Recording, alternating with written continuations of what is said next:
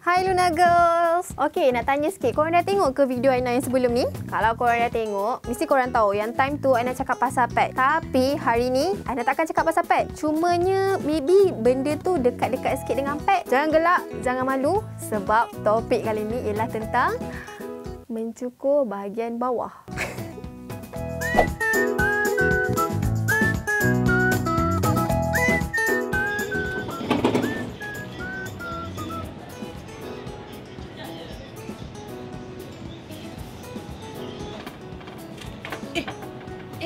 Ainaa, kenapa ni? Kenapa muka tu? Kenapa? Okey, Ma. Macam ni. Ainaa nak tanya Mama tu macam malu tapi macam kena juga tanya Mama. Macam ni. Dan sebenarnya rasa macam gatal-gatal dah. Okey. Kita nak tanya Mama macam mana nak cukur. Okey, pasal nak cukur. Okey. That's normal. I mean, Ainaa jangan risau. That is normal untuk kita perempuan yang mendekat dewasa ni. Mama akan explain. Okey, tapi kita akan masuk bilik. Okay, so you don't have to worry. Okay, jom Mama explain. Thank you, Ma. Korang mesti macam ni kan? Malu sangat nak tanya dekat mak atau kakak macam manalah nak cukur dengan cara yang betul kan? Dekat badan kita ada dua jenis bulu. Yang pertama, bulu terminal dan bulu vellus. Contoh untuk bulu terminal ni ialah misai, janggut, ketiak dan juga bulu dekat bahagian bawah. Untuk vellus pula, bulu tu lebih halus. Contohnya dekat bulu tangan ataupun bulu kaki. Kalaulah korang still lagi rasa malu nak tanya dekat mak atau kakak korang, korang nak tanya kawan, hello, jangan tanya kat kawan, malu, okay? It's okay sebab Ainaa akan share dekat korang 3 tips yang korang boleh guna untuk mencukur.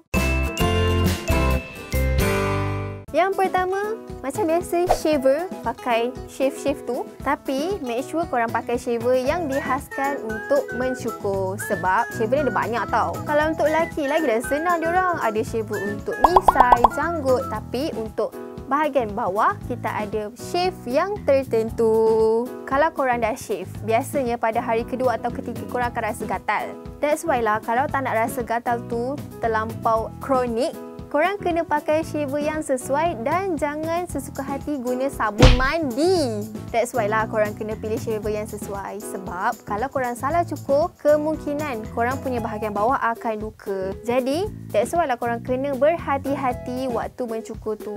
Yang kedua ialah dengan menggunakan wax ataupun lilin. Okay, maybe korang dah biasa tengok benda ni dekat Instagram. Ramai orang promote. Tapi benda ni kena hati-hati jugalah. Sebabnya, waktu korang dah letak wax tu, dekat atas tu kena letak kain. And bila korang tarik kain tu, semua bulu akan tercabut. But it's okay sebab pertumbuhan bulu korang akan lambatlah sikit daripada pakai shaver tadi.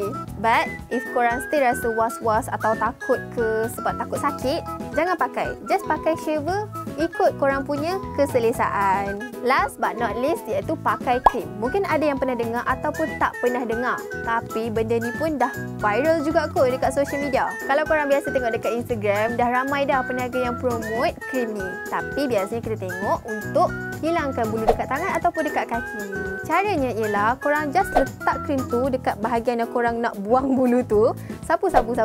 Dan lepas 5 minit, bulu korang akan tanggal dengan sendiri. Sebab apa? Dengan pakai krim je dah boleh tanggal. Sebab dekat dalam krim tu, dia berfungsi untuk memecahkan ikatan kimia rambut yang ada dekat badan korang. Benda ni mungkin bagi korang macam, lagi senang ni, tak payah nak shave, tak payah rasa sakit. Tapi kalau kulit korang jenis yang sensitif, akan ada side effect dekat that part. Okey, itu je tips yang Ainaa boleh share dekat korang tentang mencukur bahagian bawah. Antara ketiga-tiga tips ni, korang boleh cuba salah satu yang korang rasa selesa dan mudah. Tapi, still, jangan malu nak tanya dekat kakak atau mak korang. Sebab diorang dah experience benda ni terlebih dahulu daripada korang. Jangan malu sebab kan malu bertanya sesat di jalan. Jangan lupa subscribe Lunaria TV. Baca kita punya artikel yang best-best tu dekat website www.lunaria.com.my dan follow kita punya Instagram, Twitter dan Facebook dekat Lunaria MY. Make sure stay tune dengan Lunaria kalau nak tahu apa benda best yang kita akan share lepas ni, okay? Bye!